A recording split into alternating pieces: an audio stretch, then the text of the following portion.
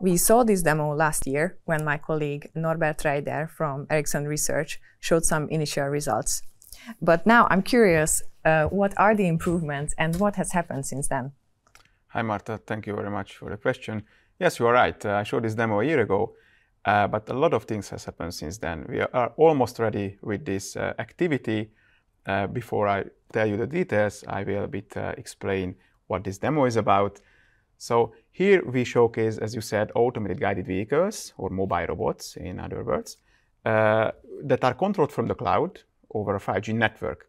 And this is done as part of 5G Smart, 5G for Smart Manufacturing EU project, where one of the goals is to evaluate and validate 5G capabilities in 3 different 5G-enabled field trials across Europe. And this work is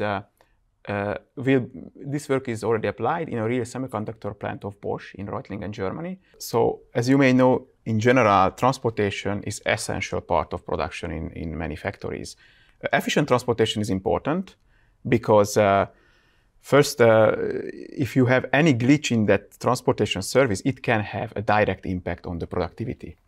So today, AGVs are becoming more important and more popular, but still these robots have the complete control logic on board, which means that they run the full computation and everything is installed on the robot itself. Moving intelligence from the robot up to the cloud increases the programmability and the flexibility by a large extent. Just imagine that we now collocate information coming from individual robots in the cloud, in the same environment, so we can create new use cases. For example, we can combine this information and they can create and maintain a common map in the cloud about the environment. So in general, via this cloud control, we can achieve more cost and energy efficient production. And did you have the chance to try or test your robots in a real factory? And if yes, was there any challenge that you know about just after testing the robots in the factory? Honestly, we faced much more challenges that I expected at the beginning of this activity. Yes, we had many of those, and I would like to just highlight a few. For example, in this real production area, we had to provide reliable and low latency 5G communication. And since there are huge machines made of metals from the bottom up to the ceiling and creating very narrow corridors, it was a big challenge from the radio propagation perspective. But also from the control side, we had to navigate and maneuver with these AGVs inside these narrow corridors and also keep up to date this common map. And that was another challenge. And as I know, you use 2 different types of robots. Why did you choose to use 2 different types? And it would be great to get to know more about the implementation. How did you build this system? Yes, you are right. We use two separate robots. Well, but before I explain why, I think it's good to go through very quickly about the architecture because it explains a bit why we need these 2 different robots. So you can see what we've done here. Basically, we selected 2 AGVs. One is the commercial one, the white one. It's a Mir 100. This is a commercial AGV. You can see everything is located on the robot except the fleet control, which is typically software, which is doing very high-level management of the fleet. What we did is we actually added a 5G modem, so 5G capabilities to this commercial AGV, and in this particular version, we could externalize some higher-level control. For example, navigation, which is the trajectory planning and control, and also the SLAM part, which is simultaneous localization and mapping. But still, the heavy stuff, the real-time control is still running on this commercial device.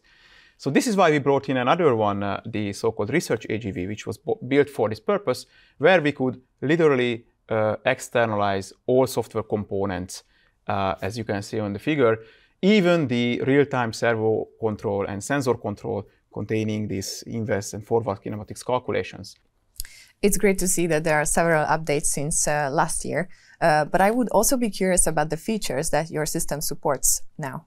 Yeah, actually, we managed to implement, I think, quite many of such features that we call demo scenarios, actually. It's important to note that they are coming from our industry partner Bosch, so it So they show, I think, a little bit what kind of problems they face when they have to operate or do transportation in a semiconductor factory.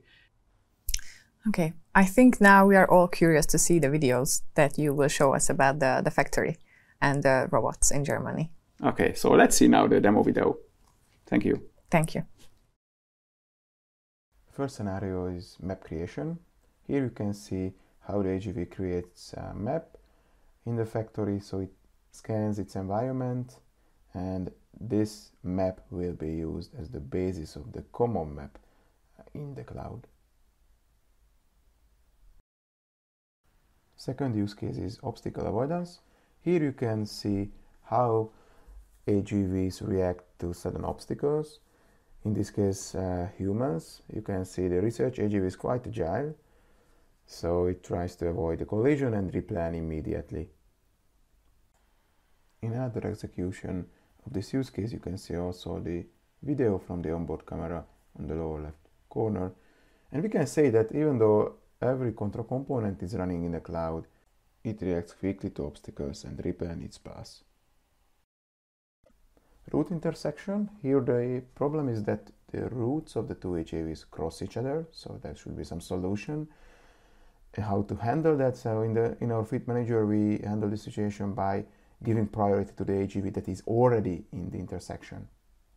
So in this case, the commercial AGV was there first, so the research AGV stops.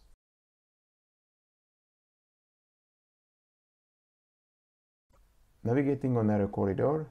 It's another relevant use case. So you have to solve the problem, and the AGVs are going towards each other, and one AGV should move from the way so the other can continue its mission. And then, of course, in this case, we selected the research AGV because it is maneuvering much better. Using the common map is one of the key use cases. Here the task is that the commercial AGV should go to the green dot on the map and the research AGV to the red dot on the map. So they both plan their trajectories and starting executing them, but the commercial one detects an obstacle and put it in the common map. So both AGVs replan actually. Even the research AGV who didn't see this obstacle, and thereby saving significant travel time and distance. In this scenario, we show our cloud reliability solution. We run two instances from the control stack. We kill one instance and the other will take over the control, as you can see on the top part of the figure, without any effect on the motion of the robot. In this last scenario, we test our cloud safety solution. So we drop an object in front of the robot and measure the time and the distance it needs to stop. Thank you for watching this demo.